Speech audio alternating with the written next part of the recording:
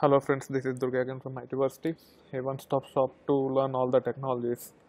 So at this time we are talking about HDP certified developer, um, the second module, data transformation, and in this video I will try to cover how to store the data from a pig relation to a folder in HDFS. So to see the basic syntax, you can click on the link. Most likely they might provide access to this.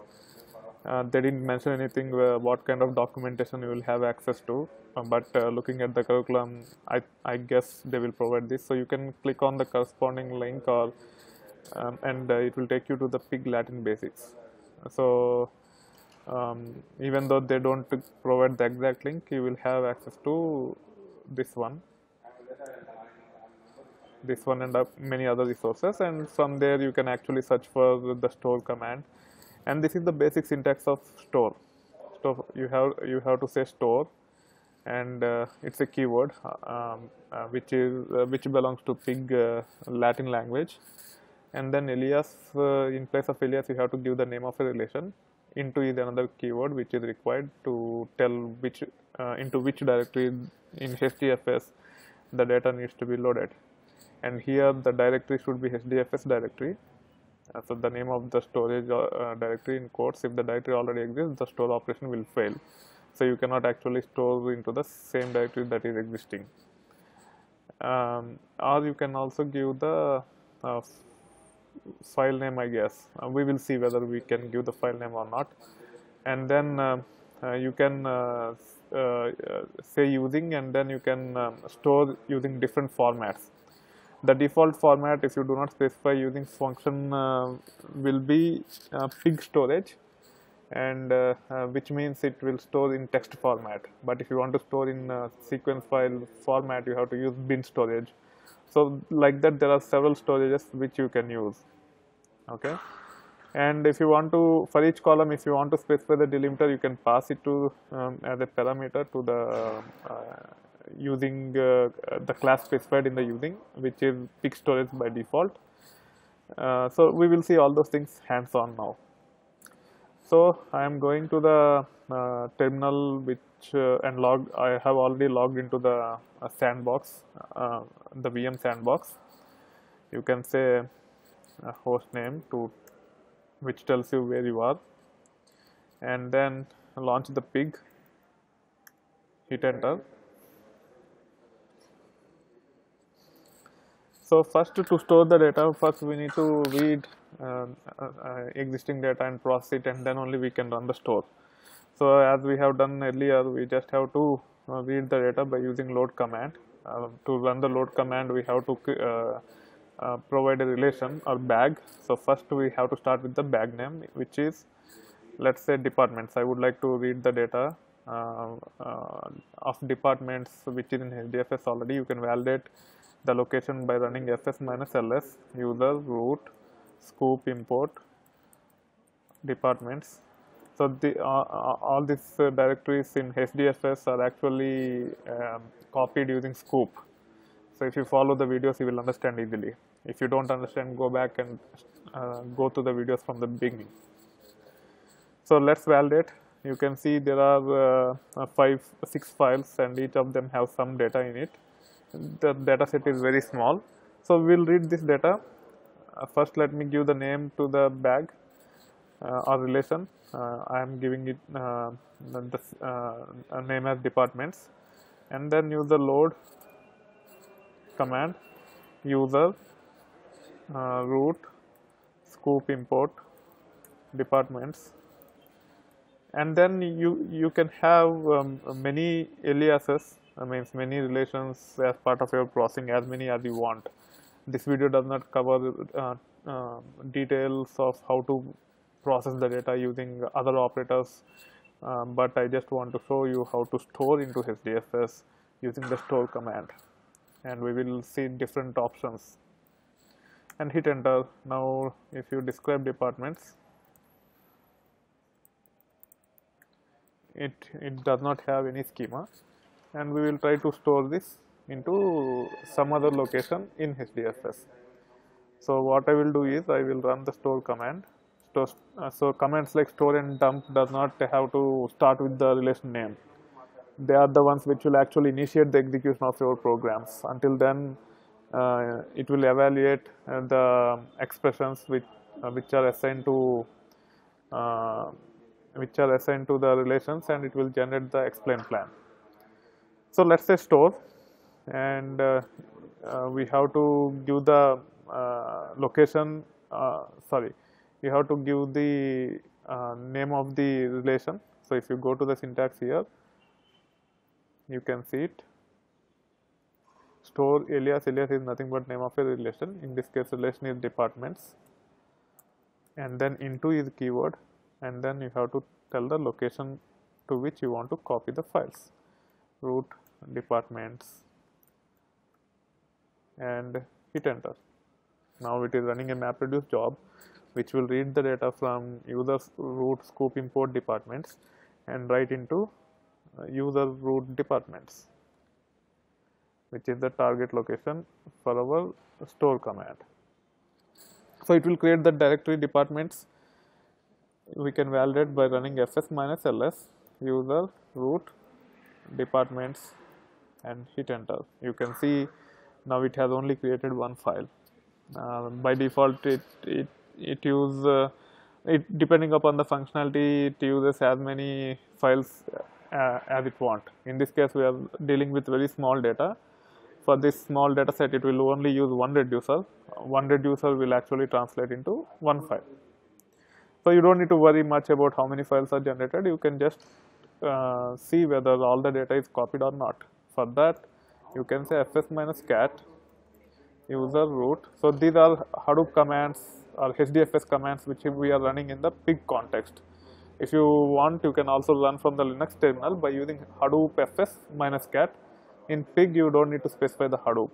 Root departments / star. All the file names I am passing it as part star. So all the files which starts with part will be read. And hit enter. Now you can see there are 6 files here. If you go to the original location, which is scoop import /department /part, even this one have the 6 records. The order is different because MapReduce need not preserve the order of the input data, so you don't need to worry about it. The main thing you need to understand is you should use store command to store the data. Now if you want to change the delimiter, and then store it. So I am adding little bit processing to the data and I want to store using a different delimiter. So for that, what you have to do is first you have to load the data, and you have to define the schema here using pig storage as department ID integer, department name char array.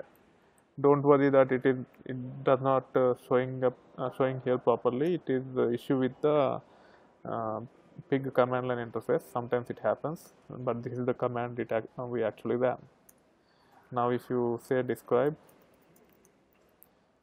departments and hit enter, you can see there is a schema for this. Now we will use store command. So let us remove the directory, because if you try to store into the existing directory, it will fail. So I am trying to remove it by running fs-rm command. I want to delete recursively user root departments and hit enter. Now the directory is deleted, and now if you go back and run the command ls user root departments, it will complain saying that no such file or directory, because we have deleted the directory recursively, which deletes the files and the directories. Now let's go back to the store command again. You can hit the up arrow and go there, and here you can say using, again you can say pig storage, and let's say the delimiter I want pipe, and hit enter. Now what it is doing, it is reading data which are comma separated and writing the same data into a directory which is pipe separated. And once it is run, we can validate the results whether the data is copied properly or not. So it says success. one good thing. And then you can actually again go back to the history to validate whether there is a file. There is a file here. Now you can also run fs-cat command on this location, use the root departments, and hit enter. Now you can see that data is stored in pipe. So this is how you can define the delimiters while storing the data. So it's not only changing the delimiters, you can even change the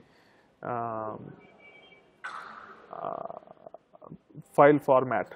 So right now the file format is text input format or text format. If you want to change into binary, you can also say, I am deleting the data directory again. Now I will try to store using something called bin storage, which stands for binary storage. And let us run this command and then validate the results. Then you will understand what the bin storage is. Bin storage is that it will actually store the data in binary format.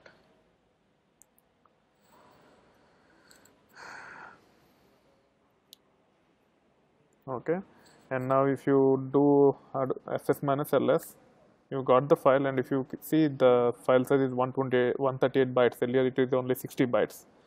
And if you do cat, the data will be garbled. It will not be as clear as before. Now you can see that it is completely garbled. And if you want to read this data again properly, then what you have to do is you have to departments bin. I am creating a relation and load the path user root departments. Okay, using what is the storage? It's bin storage. And what is the delimiter? It's pipe. And hit enter. And now if you dump departments underscore bin and hit enter, it will run the MapReduce job and it will get the results that is there in that file.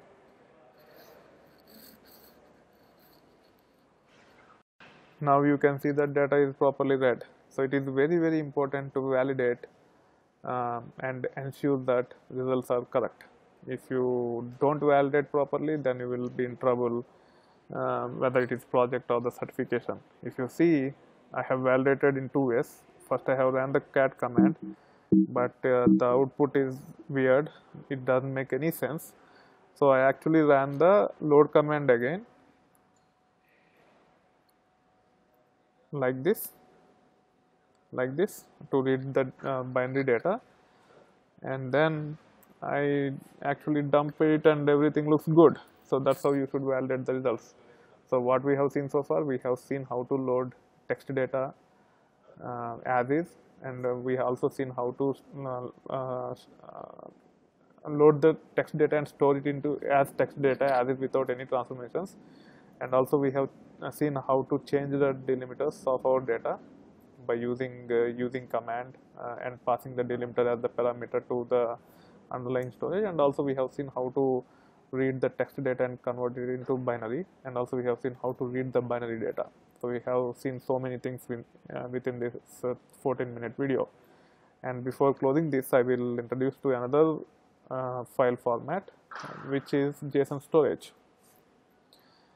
So again, we can first remove the file directory departments, and then go to store command. Okay, and then you can say JSON storage and hit enter. So the storage should be the valid storage. Pig storage is the valid storage, bin storage is the valid storage, and JSON storage is the valid storage. For JSON storage, you don't need to specify delimiters, because it will use the metadata as well while copying the data, and we will see how the data is represented in JSON. So you can actually do cat command here, and you can see that for each column, for each record, the column names are also included. So department ID and department name are there in each and every record. For that reason, in JSON, which stands for, which is nothing but JavaScript object notation, you don't need to specify the delimiter. So you need to understand the underlying file format characteristics, and you can make a very educated and accurate guess about how you should pass the delimiters. If you want to change the delimiter with the typical file systems like text file formats like text format or binary format, you can do that by passing to the constructor. But where the structure is also stored as metadata in formats such as JSON format, that is not applicable. Like we have seen here, you don't need to pass the constructor. So even if they go out of the box and give some other file format, they will provide you ample information. As long as you understand what is the purpose of store and how you can use it, you will be able to take care of it. And also one more important thing you need to remember while doing the store command is that you will be able to store the data directly into the Hive table, and we will see that as part of the next video. There is a separate topic in the certification curriculum, so it will be covered as a separate video. That being said, I hope you understand how to copy the data into HDFS using the store command as specified in the certification curriculum. We have covered text format, binary format, and JSON format. If you have any questions on any other format, you can post it as a comment. If you like the video, please click on the like button. If you want to get more quicker response to your question, go to Stack Overflow and write the question in Stack Overflow with the appropriate tag.